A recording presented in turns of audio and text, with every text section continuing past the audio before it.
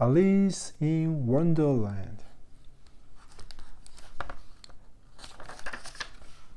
Disney Alice in Wonderland. One hot summer's day, a little girl named Alice sat up in a tree. She was supposed to be listening to her grown-up sister read out an important history lesson. But it wasn't very interesting, for it had no pictures in it. Alice began to feel sleepy. She climbed down from the tree and rested beneath it. Just as she closed her eyes, a white rabbit came scuttling by. Alice sat up in surprise. The white rabbit was wearing a bright red jacket. The white rabbit looked at a pocket watch as he ran. "I'm late," Alice heard him say. "Oh dear, oh dear, oh dear, I'm late." "Wait for me," called Alice. But the white rabbit replied, "I've no time, I'm late, I'm late, I'm late." Alice was curious, and she watched as he disappeared into a hole at the foot of a tree.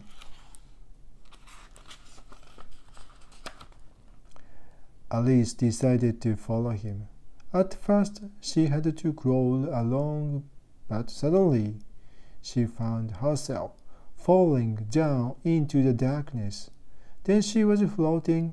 Soon there was enough light to see furniture of all kinds floating past her head. When at last she landed, Alice discovered that she was in an enormous room.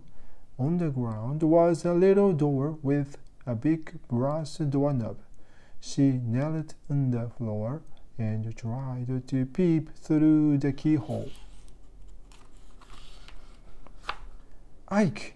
cried a tiny voice, and Alice realized that the doorknob had spoken. "What are you doing?" "Following the white rabbit," answered Alice. "Please let me through." "You are too big for the door," replied the doorknob. "You must drink the contents of that bottle."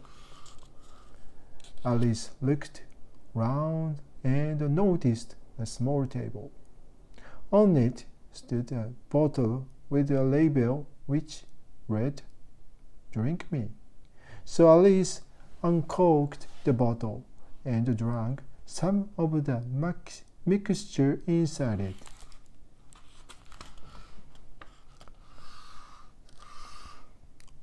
All at once she began to shrink, and soon she was small enough to get through the little door. Alice was now standing in a garden, and in the distance she could see the white rabbit. She started to run after him, but suddenly her way was blocked by twin boys, each shaped like an Easter egg. "I'm Tweedledum," said one. "I'm Tweedledee," said the other. "Who are you?" they said together. "And what do you want?"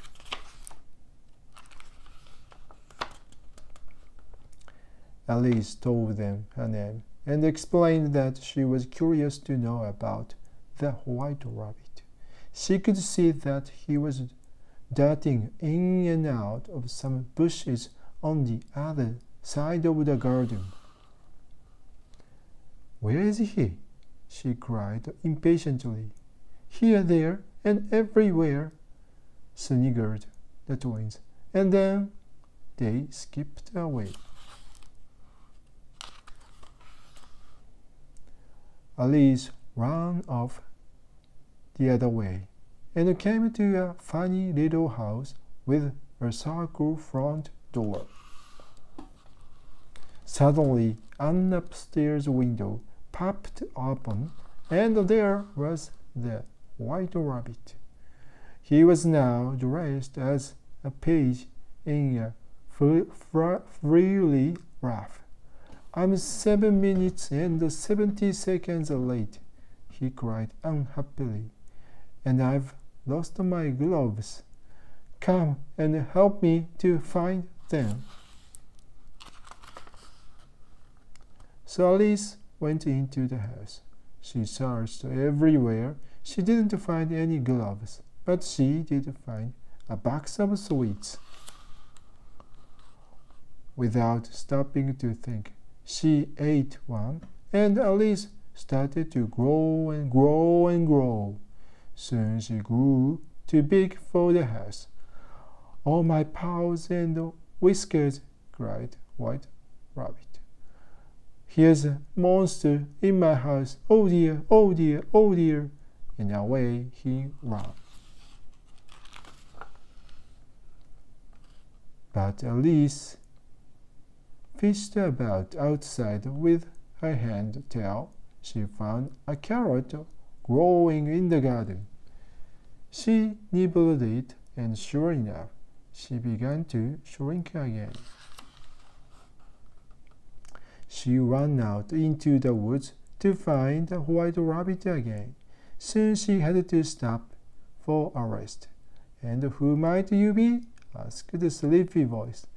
There, stretched out along a leaf, was a caterpillar.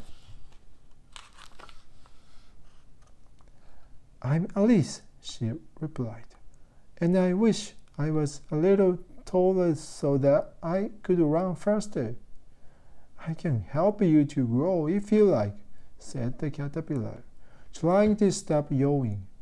"One side will make you grow taller. The other side will make you grow shorter." "One side of what?" asked Alice anxiously. "The mushroom you are sitting on," gasped the caterpillar. Then suddenly he turned into a butterfly and flitted away.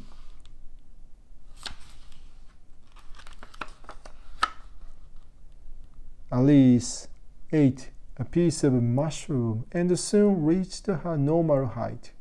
She put some bits of mushroom into her pocket in case she ever needed them again. As she walked on into the woods, she noticed an odd-looking cat with purple stripes sitting in a tree, watching her. It grinned. Then, to Alice's astonishment, it faded away, all except the grin, which stayed where it was. "Goodness," said Alice, "I do believe I've met the Cheshire Cat."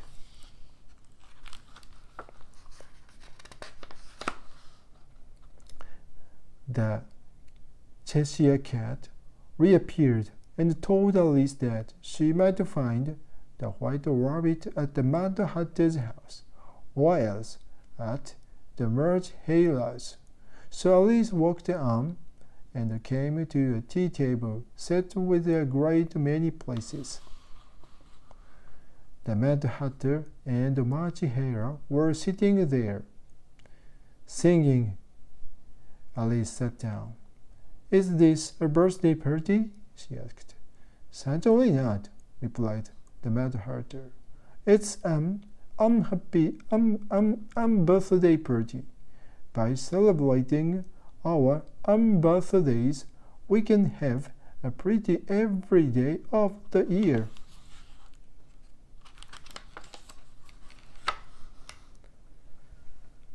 The March Hare asked Alice where she had come from. "Well," answered Alice, "I was sitting with Diane, my cat." "Cat?" said a squeaky voice. "Did someone say cat?" A dormouse poked his head out of a teapot in which he had been having a nap. Then he jumped out and ran about the table in panic. "Catch him!" cried the Mad Hatter. "We must put some jam on his nose." Alice thought to herself. I'm tired of all this. I'm going home.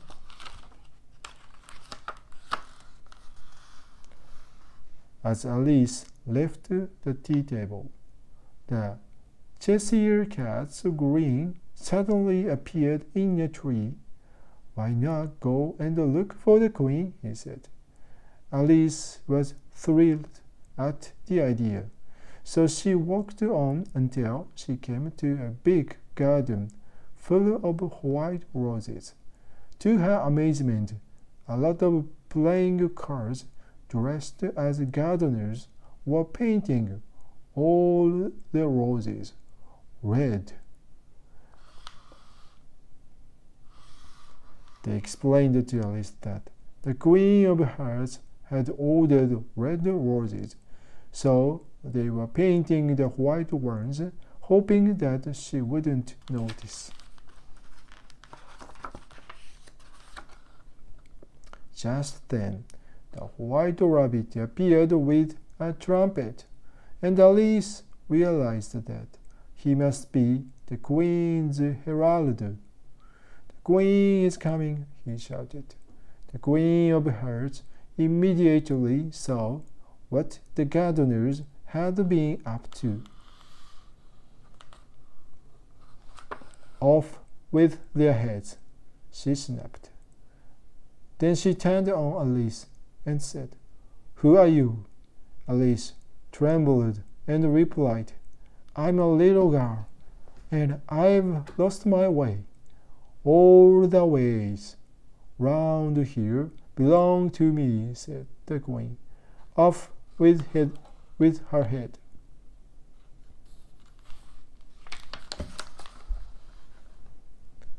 Then the Queen changed her mind and asked Alice to have a game of croquet. "Everyone to their places," she shouted. But no sooner had the game started than everyone began shouting and arguing. To add to the confusion, the Cheshire Cat kept appearing and disappearing in a most annoying manner. The Queen could stand it no longer. "Off with its head," she screamed. But the Cheshire Cat's head faded away, leaving behind only its grin.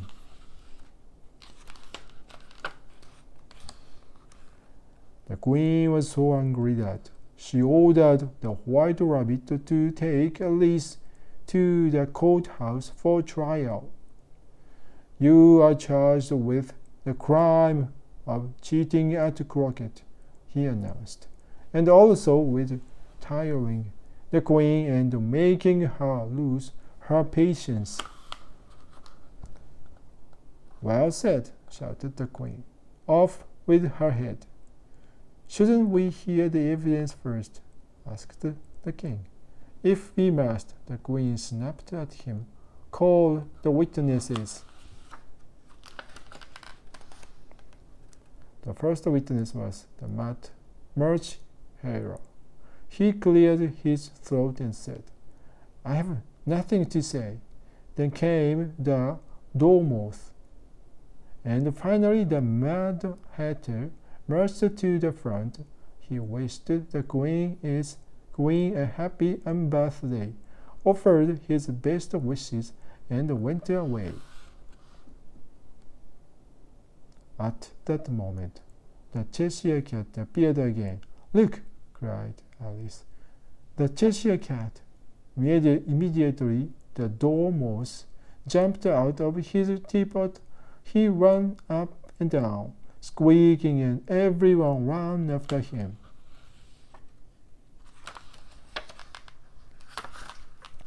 Alice knew that she must escape. Then she remembered the mushroom in her pocket. She ate a piece, and soon she towered above the court.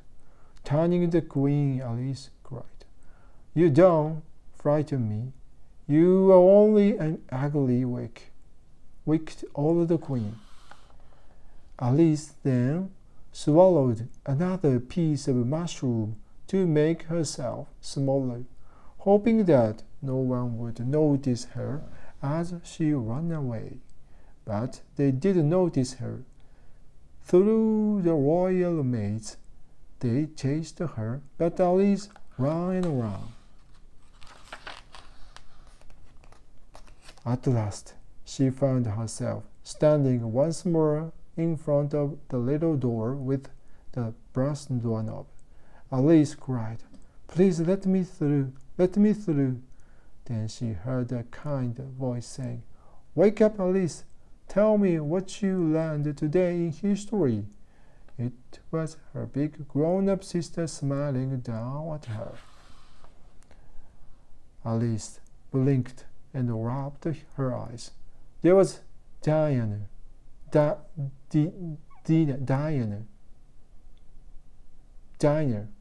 curled up in her lap. "I've had such an exciting time," said Alice. "There was a white rabbit, and I was curious, so I followed him, and Alice's adventures in Wonderland were over.